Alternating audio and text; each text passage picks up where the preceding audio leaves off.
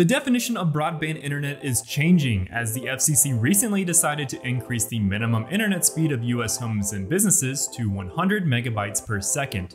We'll cover why this decision was made and who it impacts as we sit down and sync up with Rocket IT's weekly technology update.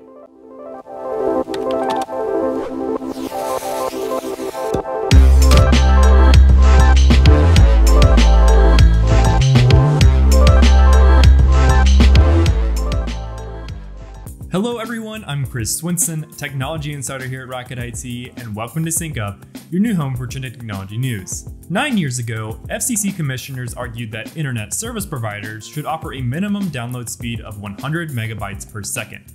Obviously, those arguments didn't initially hold, as the broadband internet speeds in the United States have continued to be 25 megabytes per second. But let's take a moment to think about how much the internet has changed in just 9 years. Streaming has increased in popularity, security cameras now require a reliable internet connection, and point-of-sale systems lose functionality without the internet.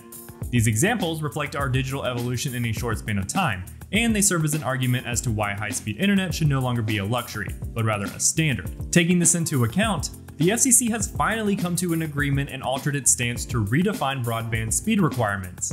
Now, broadband internet means a minimum download speed of 100 megabytes per second and an upload speed of 20 megabytes per second. Now, for modern homes near metropolitan areas, this change might not mean much.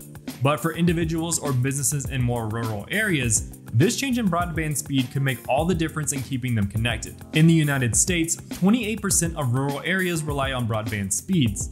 As you can imagine, this has severely limited the opportunities for information, education, and business in those areas.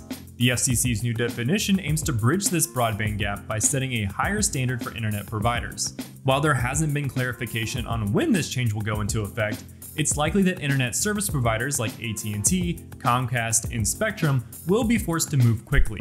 In the meantime, for organizations that rely on broadband internet, there are some steps you can take to ensure your IT environment will be able to capitalize on these new speeds when they do arrive to your area. Simply contact Rocket IT using the link in this video's description, and a member of our team will be happy to help lend a hand. And to stay up to date on trending technology news, hit that subscribe button and the bell to catch us on next week's episode of Sync Up with Rocket IT.